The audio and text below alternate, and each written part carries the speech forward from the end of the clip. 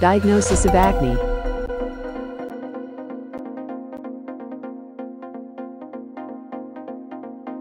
A GP can diagnose acne by looking at your skin. This involves examining your face, chest or back for the different types of spot, such as blackheads or sore, red nodules.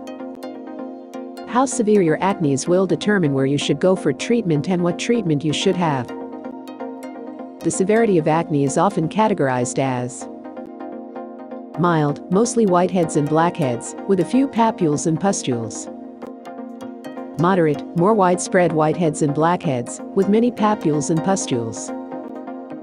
Severe, lots of large painful papules, pustules, nodules or cysts. You might also have some scarring. For mild acne, you should speak to a pharmacist for advice. For moderate or severe acne, speak to a GP. Acne in women. If acne suddenly starts in adult women, it can be a sign of a hormonal imbalance, especially if it's accompanied by other symptoms such as excessive body hair, hirsutism, irregular or light periods.